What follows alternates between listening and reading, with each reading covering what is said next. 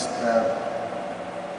following on from what Brian and Tom were saying, the broadband pipe is going to be very important. So you have gigabit today, and then that'll probably go to 10 to 100 gigabit. We already don't know what to do with a gigabit, but I'm certain we will find out how to use all of that bandwidth.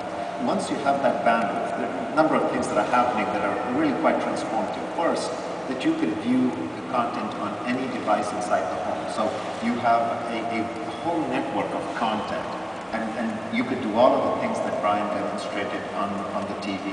I think the user interface will change much faster. I think one of the things in the cable industry that we've really not done well, and we're very focused on, is changing that user interface in the ways that Brian was demonstrating, making it more social, making it more graphical, making it more interactive, making it more intuitive, and actually personalizing. I think you will see that.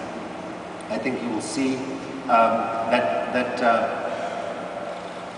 fundamentally, home becomes the network which drives content throughout your life.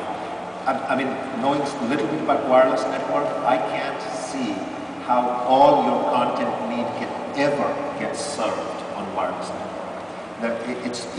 The spectrum is very limited, and once you go to 1080p video, being able to get 20 channels of 1080p video, it's just not economic. So I really see as home being the hub of content for all of us for a long time to come, but then being able to take that content out with you wherever you go. I think that's the transformation that I think consumers are going to